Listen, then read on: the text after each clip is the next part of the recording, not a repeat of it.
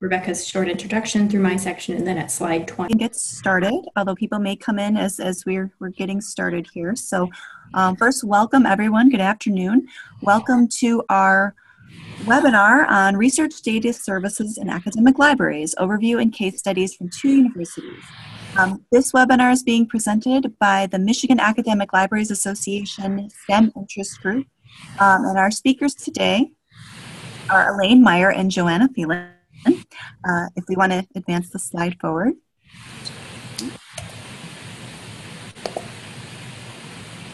Okay, and here you see a little bit more about our speakers. First, we're going to be hearing from Joanna Thielen, Research Data and Science Librarian from Oakland University, which is in Rochester, Michigan. And Elaine Meyer will be speaking next. She's the Engineering Librarian from the University of Michigan, Dearborn. So just as a brief outline of what we're going to be covering today, we're going to be giving just an introduction on data and research management and what that means for academic libraries. Joanna and Elaine will be talking a little bit about their institutions and what they've done there. We are going to then talk about some suggested resources that will be helpful for you as you're thinking about research data management at your institution. We have saved time at the end for doing questions and answers. So we're not going to be doing them after each speaker. But you can type in any questions that occur to you at any time in the chat, and I will keep track of those and read those out at the end, and hopefully we'll get a chance to get to everyone's questions. Again, if you are not speaking, please mute yourself so that we can keep the sound as clear as possible.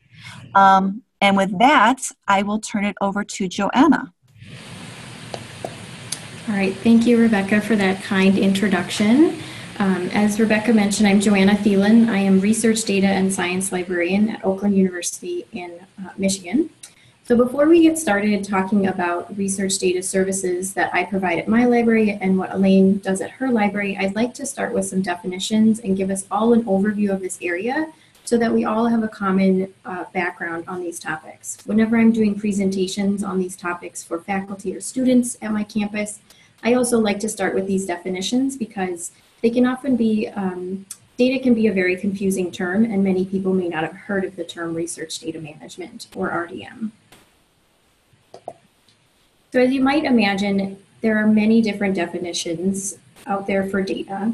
Many funders have their own definitions for data, including the federal funders within the US government. So the National Science Foundation and the National Institutes of Health are 2 examples of funding agencies who have their own definition of what data is. You can see the NIH's definition over here on the left. So that is tailored to their research communities, so specifically the science or biomedical community. The definition of data that I actually like the most is listed over here on the right. Data are anything you perform analysis on. First of all, it's a very simple and easy to understand definition. Also, it applies to all of the disciplines, everything from the humanities to the sciences and engineering. We want to include all of the disciplines in our definition. And finally, you can imagine under this definition of data, many different things, many different research outputs being considered data. So this slide lists a few types of data. By no means is it an exhaustive list. It includes things from what you would traditionally think of as data, so outputs of lab equipment or experiments, to things that you may not necessarily think of as data, such as software or code, video or audio recordings, as well as physical samples, which brings up the point that data is not only digital, it can be physical as well. When you say the term data, most people think of numbers that are stored in a spreadsheet. But data can be all sorts of digital files as well as physical things too. It can be papers that people collect. It can be handwritten research or observation notes. It can be physical samples that were collected from trips to the field or things that were created in a lab. So moving on to research data management. Unfortunately, this term doesn't have a nice, tidy definition like data does. But the definition that I like the most is here. It's the compilation of these practices that essentially make your data easier to use as well as other things. So with this definition of research data management, or RDM, there's many different practices that go into place. And here's a list of those high-level topics that go into RDM. Again, this is not an exhaustive list, but it covers many of the different areas within research data management. So reading through this list, you're probably pretty overwhelmed. It is a lot of different things. And you can imagine that in order to be effective at research data management, a researcher needs to put these practices into place throughout their research lifecycle. It's not just an activity that's done in the planning phase of a project or something that's done at the end of a project. It really does need to be incorporated throughout in order to be effective. For example, with organizing your files, it's more effective to do that throughout the research as those files are generated rather than trying to go and organize them at the end of the project, which might be years after some of those files have been collected. So why did research data management evolve? So it's been, there's been an awareness in academia for about the past 10 or 15 years that research data management is a good practices researchers should be putting into place.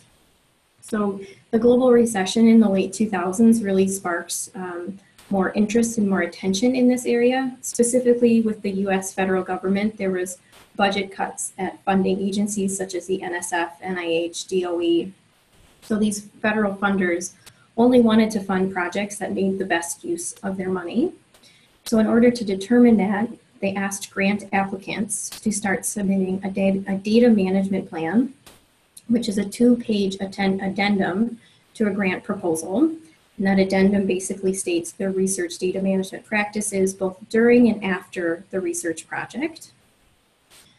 And Elaine will be talking a little bit later about how she is providing a review service for those data management plans for researchers to make sure that they are putting in effective and feasible plans into their grant proposals.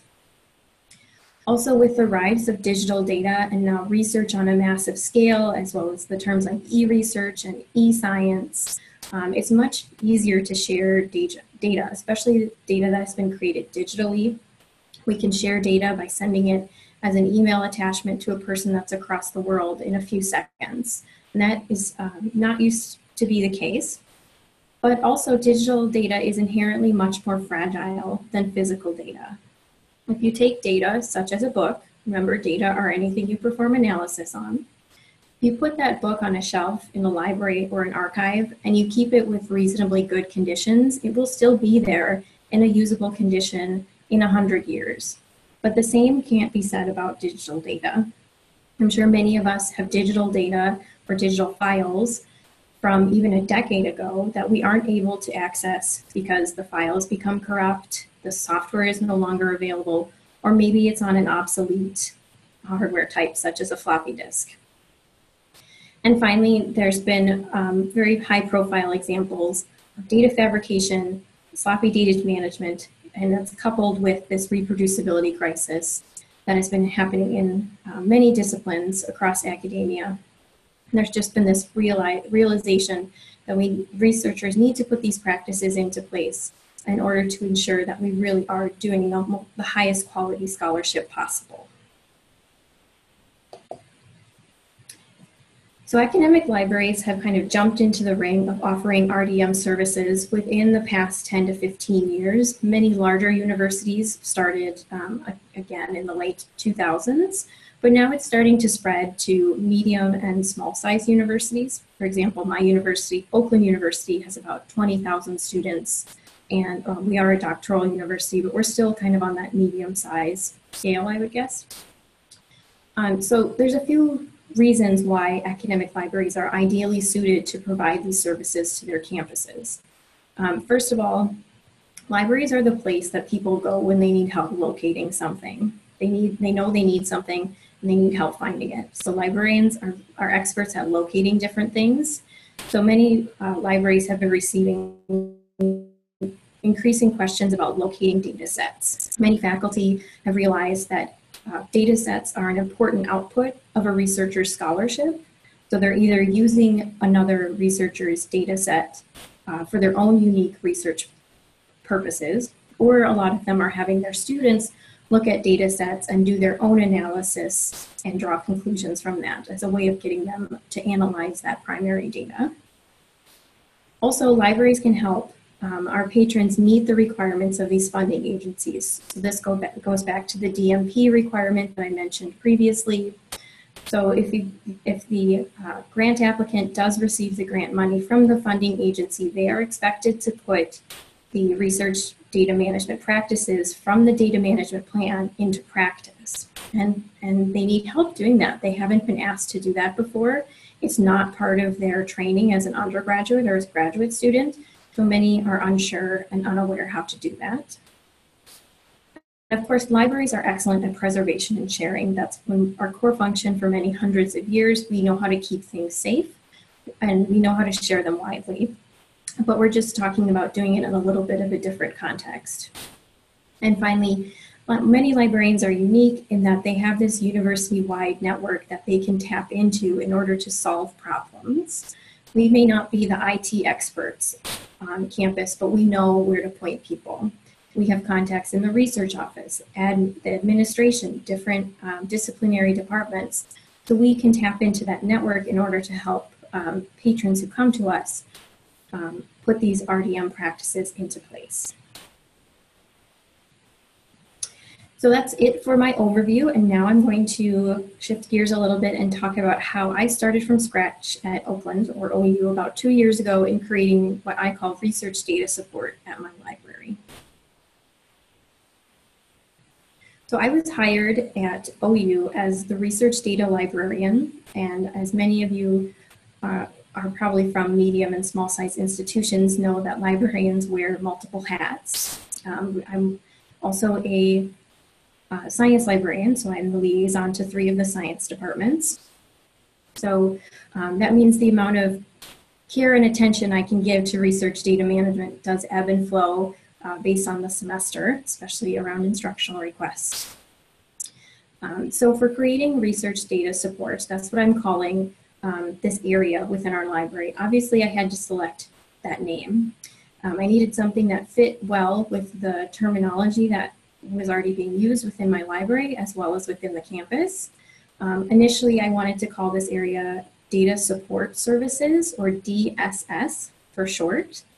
When I asked my colleagues for advice on that, they said that probably was not a good idea because there was already the Office of Disability Support Services on campus, DSS for short, and it would be confusing to have 2 different areas use the same acronym on our campus.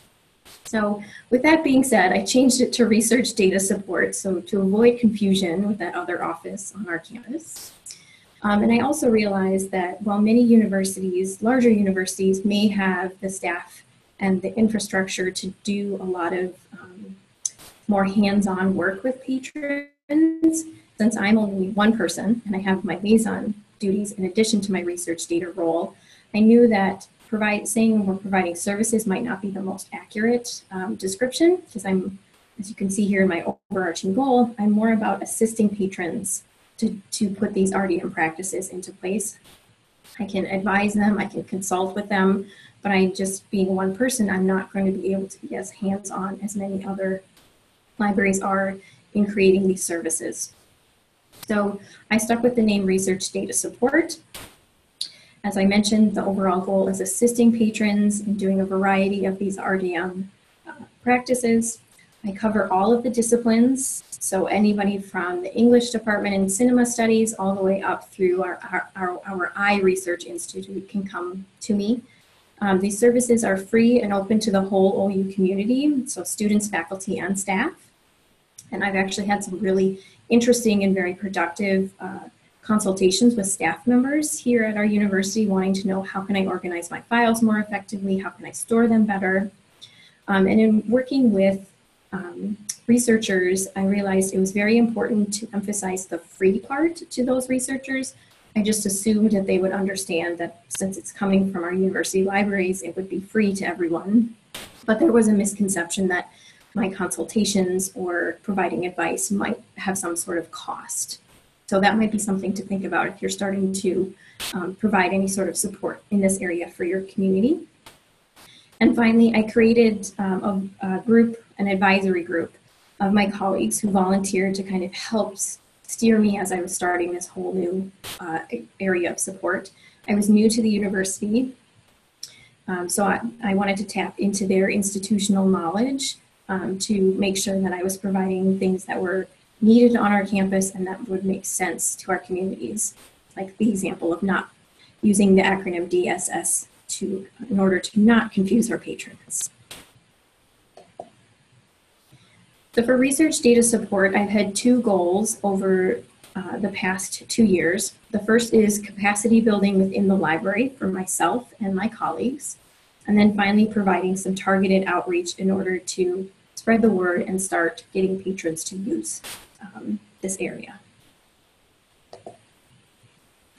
So under capacity building within the library, the first thing I started was by offering a workshop series on a variety of data topics. To date, I've held 14 different workshops over the past 2 years. These topics ranged everywhere from an introduction to research data, management and data, to how do I store my data safely and effectively, to what types of data and research data management needs are there within the humanities.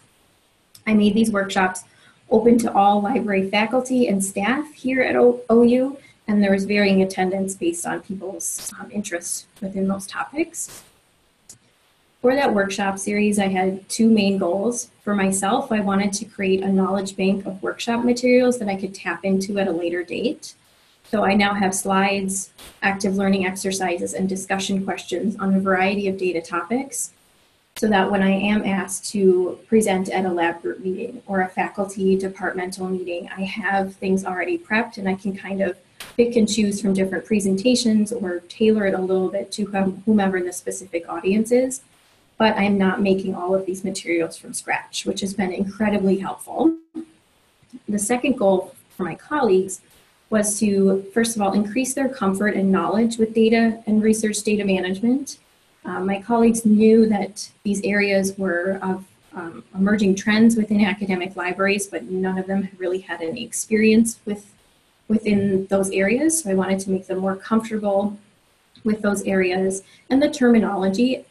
And also I wanted them to understand that they can refer data-related requests to me and to understand what sort of capacity I can serve our patrons.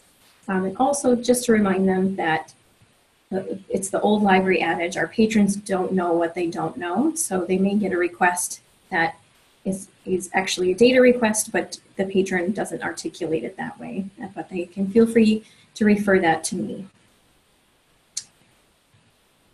So for these 14 workshops, if anyone is interested in seeing the topics that I presented, the activities that I created, or the discussion questions, please send me an email and I'm more than happy to share any or all of my workshop materials for you, or with you, pardon me.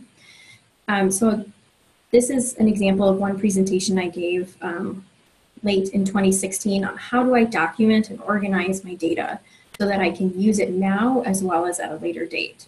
These are just a few selected slides to kind of give you an idea of how I structured these workshops. So I always tried to infuse real-world examples into it. So the example of the article being retracted in the lower right slide is an example.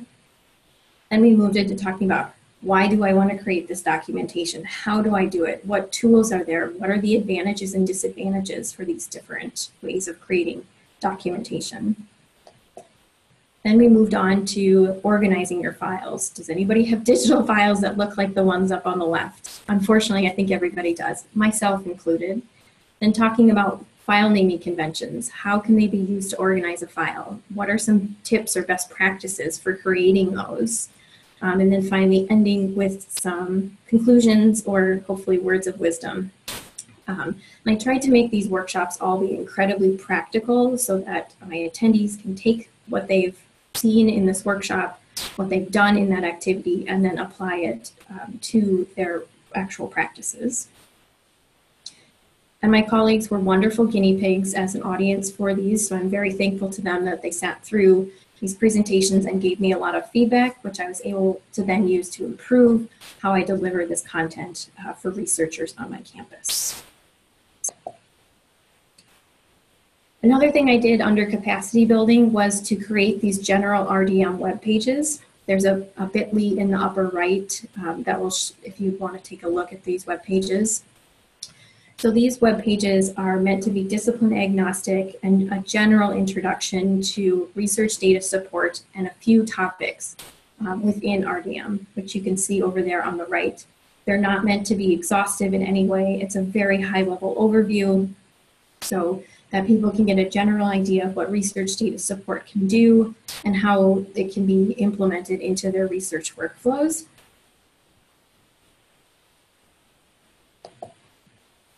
And on to my second goal of targeted outreach.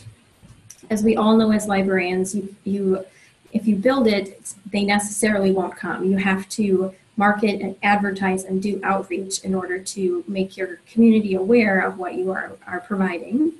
So I started pretty old-fashioned and I just created a paper flyer. I worked with our marketing intern so that the flyer, which you can see here on the left, has the university branding as well as approved colors so that it kind of correlated to things that were already being disseminated through the library. So essentially it looks like something official from the library. I recruited my colleagues to distribute it electronically to their faculty and graduate students. I've distributed it many times to my departments as well. And I found one very effective means is actually carrying paper copies with me. Whenever I'm out and about on campus, I have my Padfolio with me with paper copies of this flyer so that if I strike up a conversation with a faculty member or a graduate student on a whim, I'm able to give them something concrete when we're talking about research data management so that they have my contact information, they have a summary of what we can do, they have the bit.ly link that goes to our websites. So I found that to be very effective in when I meet people face to face, and I also think I've had pretty good success of people contacting me later because the flyer has my contact information. Also with our outreach, it seemed natural to start with my three departments, biological sciences, chemistry, and physics.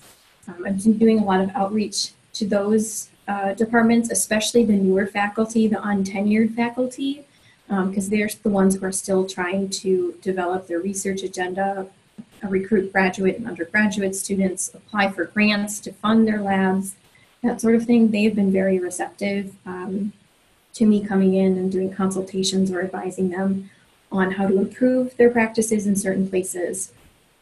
And of course, word of mouth is always a great marketing tool, which I can't control, of course. I did a consultation for a biological sciences professor and his lab group. Once we were done with that consultation, I was just chatting with the professor and he said, oh, 15 minutes before we met, I bumped into my colleague and I told him that you were coming to talk to us today about these research practices, and this other professor, he just started sweating. He said, oh my goodness, we need this in our lab too, and he'll be reaching out to you soon. And sure enough, in a few days' time, I got an email from this other professor and I did a similar workshop for his lab group as well. So this summer, my new area of outreach is to target some of our summer research internships. We have very active programs within several departments, as well as our iResearch Institute, to give students these research opportunities. And I'm hoping that within their seminar series that students are asked to attend, we can insert a little bit of the library as well as research data management, hopefully to give these undergraduate students a taste of research data management as they're developing their research skills.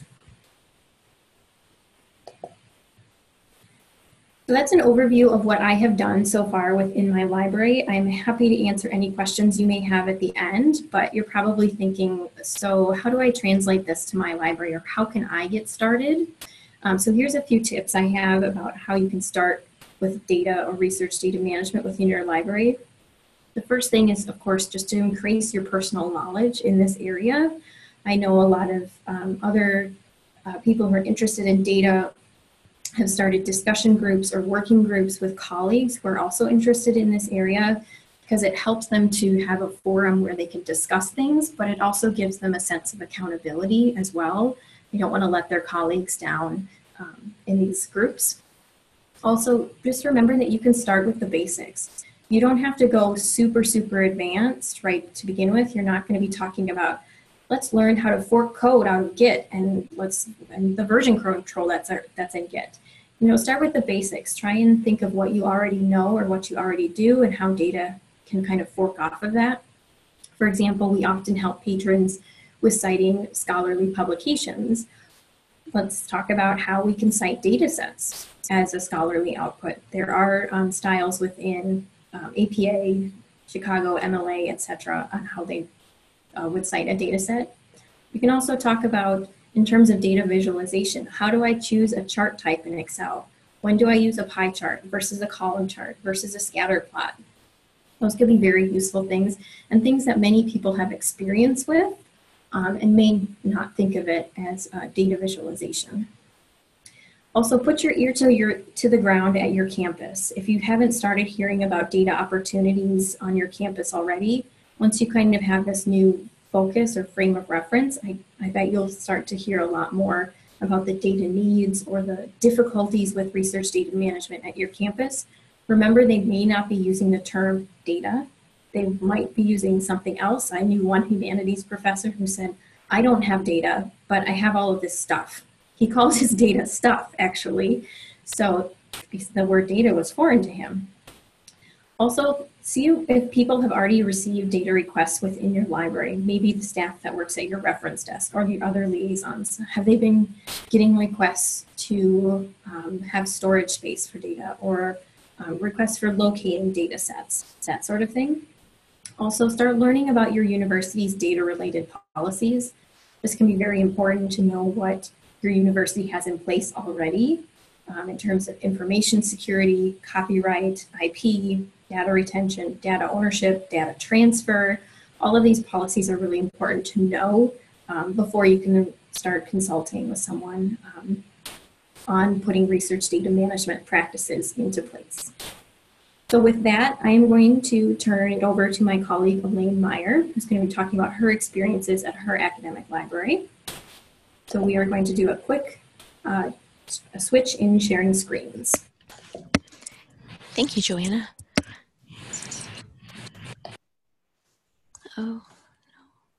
Oops.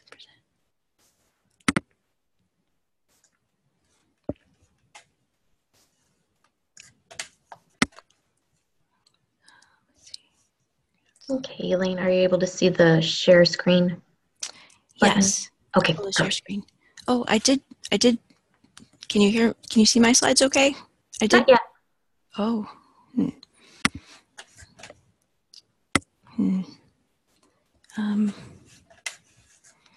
Let me like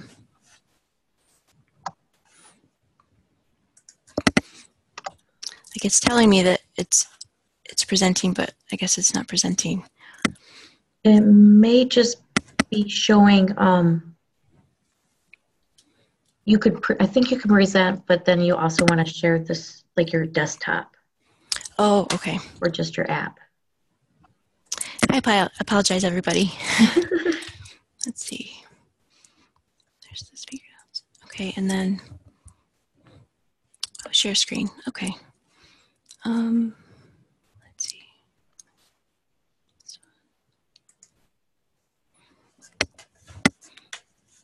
Screen. There we go. Oh, good. Good. Okay, and then my cheat sheet. Oh, why is this not? There we go. All right. Welcome, everyone. Let's see.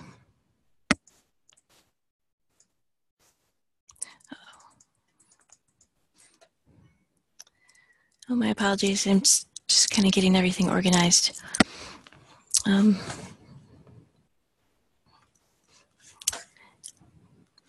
Things aren't matching up with the notes, and let's see. Okay. All right. So your research data are important. Research Data Service is a network of services throughout the library to assist you during all phases of the research cycle. So today we're going to talk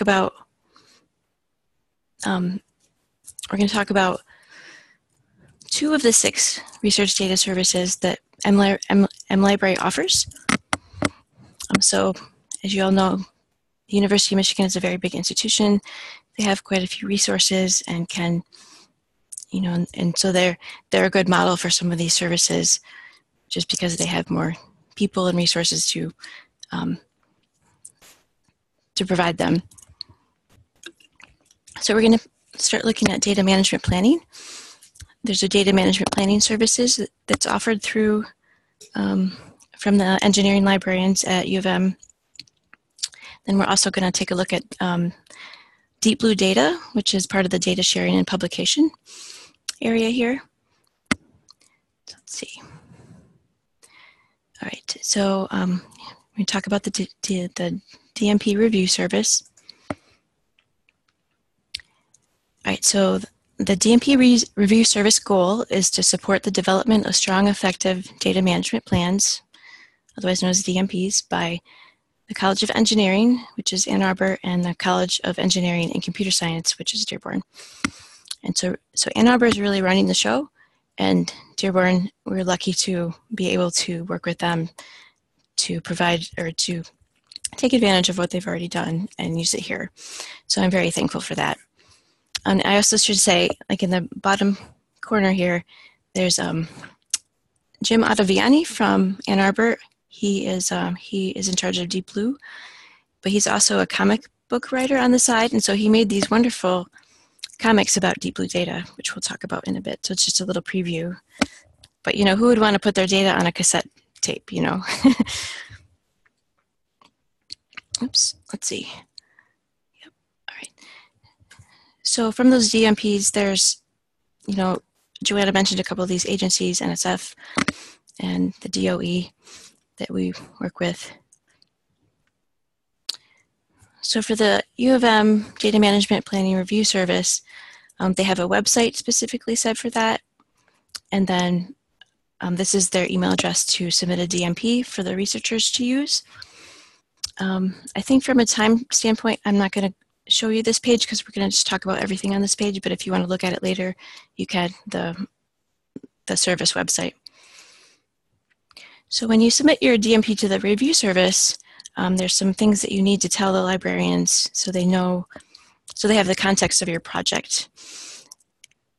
So you need to tell them the short description of the project or the method, the agency and directorate and or division, because different agencies have some different things that they look for or need, and the official title, proposal approval, and the sponsor deadline of the grant. And so who's going to be reviewing the DMP? It's primarily the librarians. If there's some technical, like if someone has a very big data set and needs a lot of storage, or there's some technical things to figure out, then the IT staff member will help out. So I think there's a dedicated person from IT, and if they need more people, then they have that support. So I think this is a great way to conduct this review service. It's been working well for us at Dearborn. And so when a data management plan is received through that email that we saw, the document is uploaded into Google Drive and shared with the specific people who are going to be reviewing the DMP, as well as the person who submits the DMP. So Google Drive, there's Google Docs. And so Google Docs is pretty great because on the next bullet, there's a suggestion feature. So as librarians, we can look at the text and make suggestions, but we're never going to edit their data, or I'm sorry, their text for them, because we're just giving suggestions. So the researcher can either accept or reject those, take it or leave it. And then the turnaround time, the service is guaranteeing 10 business days, but usually we try to get it done a lot sooner than that. So for promoting the DMP review service, we didn't quite have all the great comics yet, so it isn't as exciting as Deep Blue Data, but it was more of me going to different like my College of Engineering CECS faculty meetings, and talking with people in person. I emailed the CECS faculty list to remind them.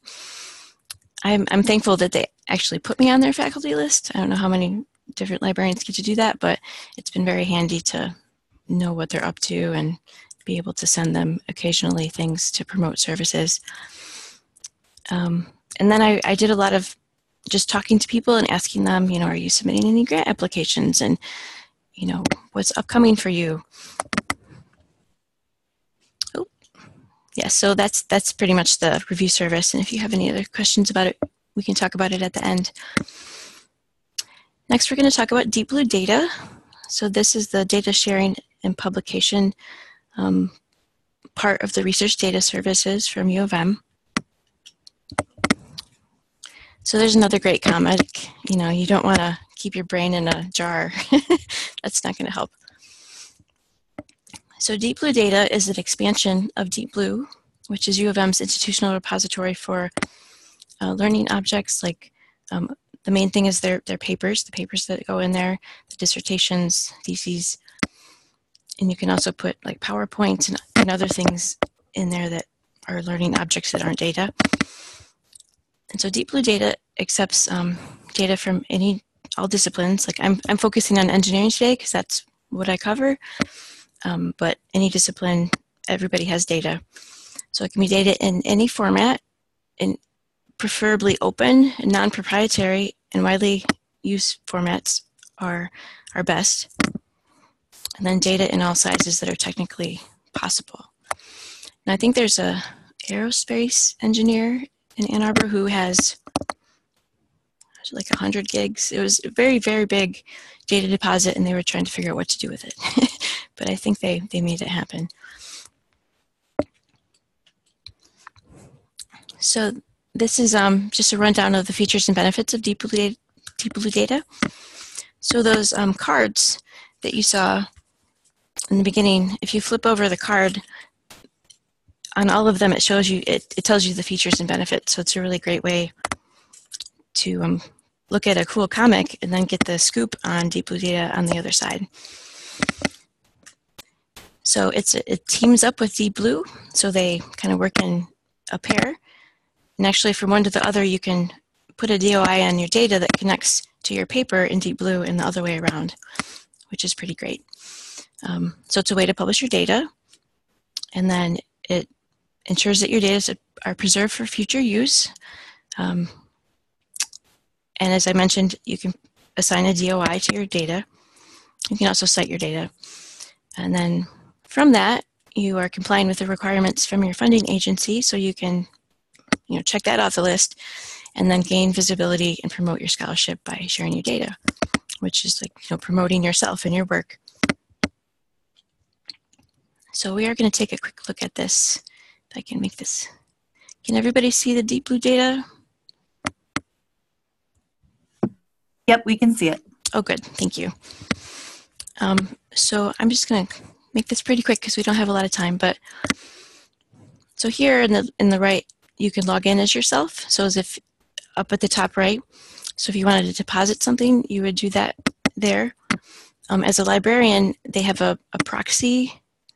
So I can deposit things on the behalf of faculty, and it still is it's still deposited formally under their name. But here, there's featured works. You can browse, and we'll look at the deposit briefly. I was going to show you, let's see, this is one of our math professors, David James. He retired last year, but he really wanted to get this into Deep Blue and Deep Blue Data. So he went to Europe every year for 15 years for 3 weeks at least in the summertime, and he toured all these museums, and he was interested in the patterns behind these folk costumes. And so here you can see, he has an Excel spreadsheet listing the information of each of the over 18,000 costume designs that he examined and got the data from. So he had this, and he didn't know what to do with it. And so I'm like, why don't you put it in Deep Blue Data? So this is the all the metadata for him. There's a description, his methodology. He said 73 European cultures. Wow. The depositor is, and then here, this citation to related material. This is important because you can go to Deep Blue and it connects you to the associated paper, which I think is really great. I think that's probably about as much time as we have for Deep Blue right now, but let's see. So outreach was actually really fun for this. You know, because data to some people just, it isn't that exciting.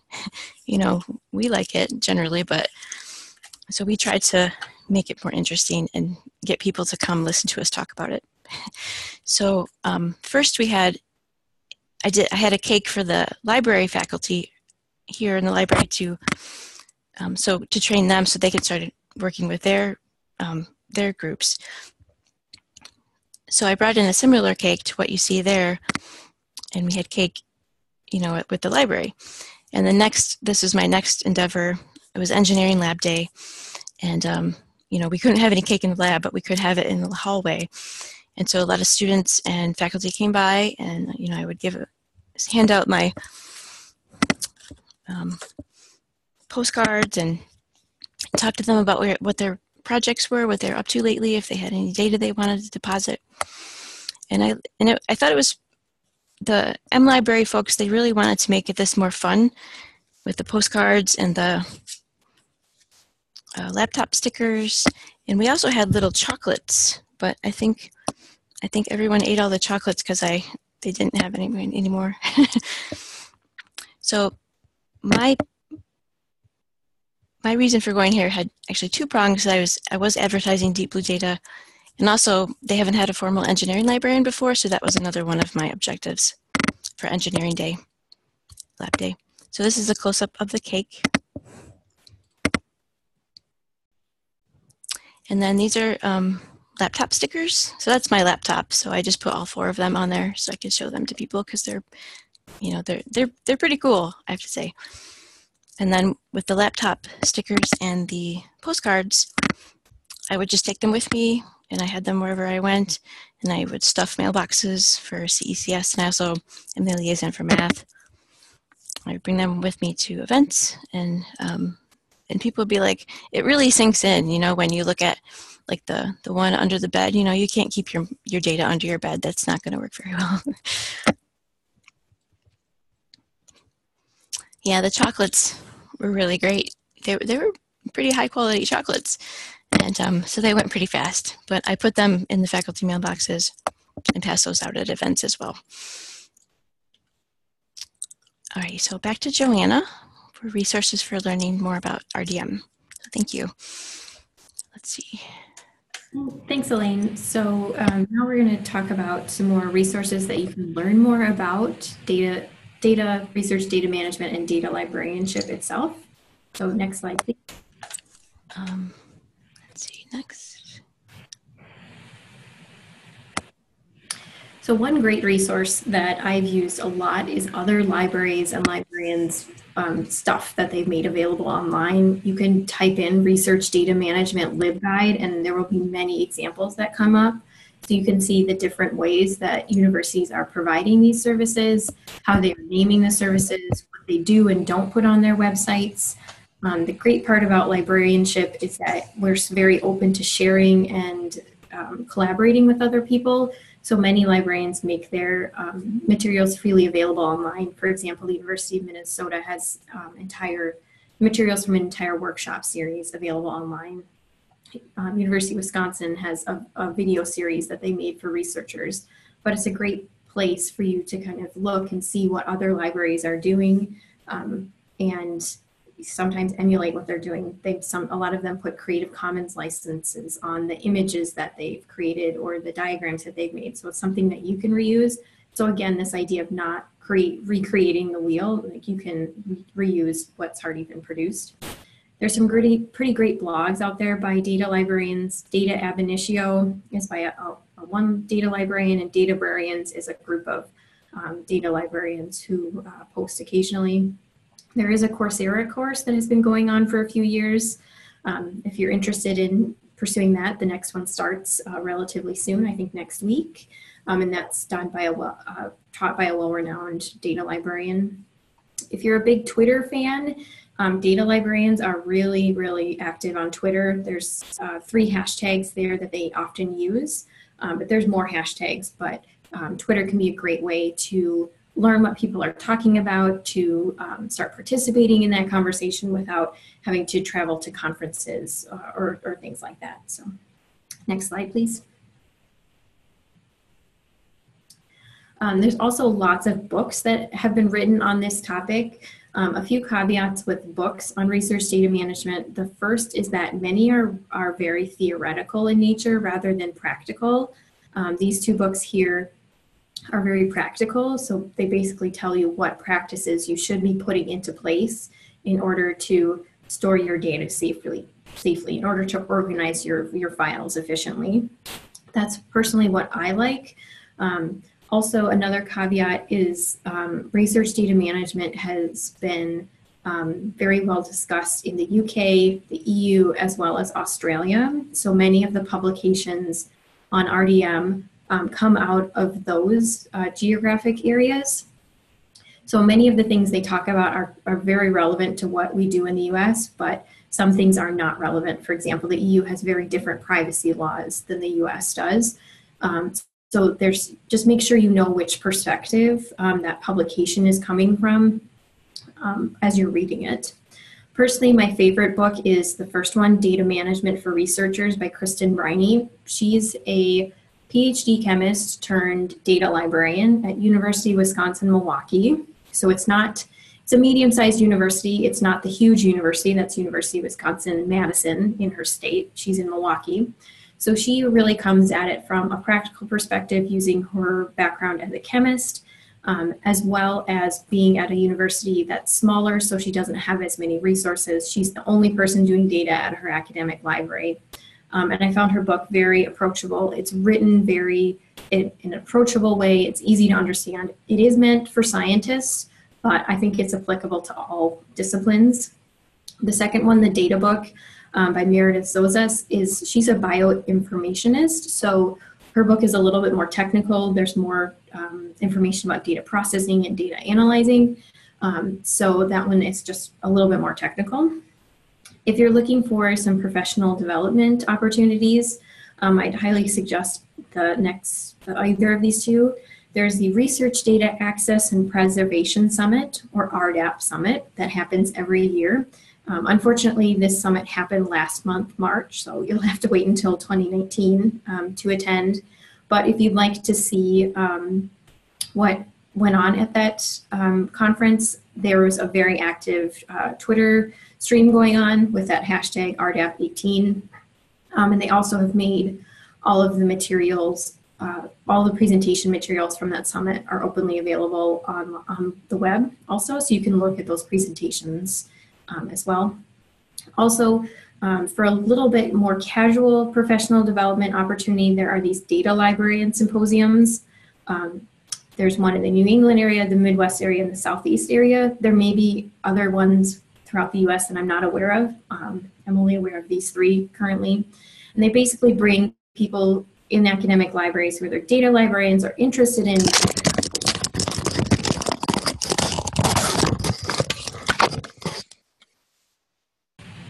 So they bring together these people and they talk more about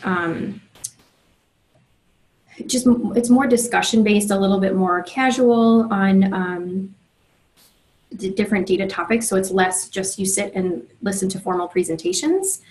So those happen throughout the US. You are welcome to attend any of them. It doesn't have to be in the geographic location or region where you are located. They're perfectly happy to have librarians from all over the US as well as Canada in those different areas. So next slide, please. And then finally, last year, there was this really great article in College and Research Library News written by Sarah Barbrow and her colleagues. Sarah is a data librarian of compiling and these resources for novice data librarians or any librarian who has an interest in data and giving a short little abstract of each of these. So there's additional resources that I haven't highlighted in the slides as well. So those are great places to look at for more places to see materials and learning objects that libraries have developed, listservs, that sort of thing. After today's webinar, we will be sharing the link to the recording of the webinar as well as these slides. So you'll have opportunity to click all of those links in the slides later. So next slide, please.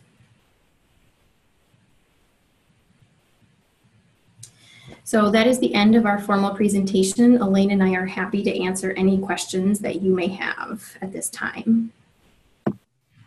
Okay, thank you very much, Joanna and Elaine. We do have some questions in the chat, so I will just start from the first one that we got. So this question is for Elaine. How many data management plans do you review per year, whether that's you personally or just in general for the Deep Blue service? That's a good question. I'm still promoting the service here. I've actually done 3, and I started the DMP service with Ann Arbor probably a little more than a year ago.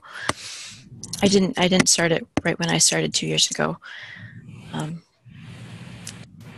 So I guess I kind of keep hoping for more people to. It's hard for them, and I think part of it is trusting people a little bit, to review their DMP, because it's such a lot of money and time, and it has such implications, if they get their grant or not. So I think it's still part of me earning their trust. But anyway, yeah, I've done 3. Okay, the next question is also for you regarding Deep Blue. Do you allow Google to scrape Deep Blue? Sorry, is it searchable via Google? I could test that out. I would hope so, but I don't know for sure. But I could maybe do a quick search for the European folk costumes. Elaine, if I could jump in, I previously worked at University of Michigan, and Deep Blue data are both indexed by Google.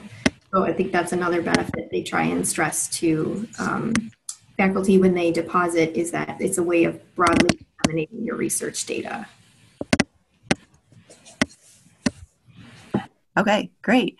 The next question is for Joanna. I know we are going to be sharing this presentation with all of its links, but there was a question. Would you be willing to share the Research Data Services PowerPoint that you use with your faculty and students? Sure, I am welcome. I am open to sharing any of the presentations that I have developed. I tend to create a new presentation based on my target audience, so I don't reuse a lot of presentations. It really depends on what their interests are. So if it's a lab group, I might talk about how do you store data, how do you organize it, and how do you document it. So a lab group in the biological sciences might be interested in that. Whereas if I'm talking with education researchers, I might add in some more things about how do you find existing data sets like census data, and then how can you share your data safely because it has information related to human subjects in it. My email address is listed there on the slide, so feel free to email me if you have any specific interests and topics, or you would just like to see kind of a general presentation that I've created. I'm happy to share any of that with you. Okay, our next question, this is a more technical question, but this is, what platform is Deep Blue Data built on?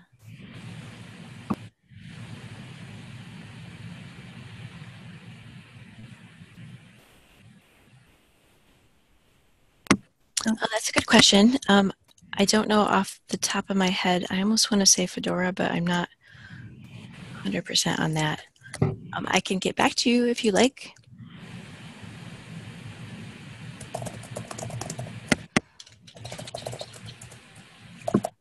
And thank you for that. And also we have a thank you in advance for sharing the slides with the links, and it's got a lot of great resources there, so I agree with that. Does anybody have any further questions for our speaker?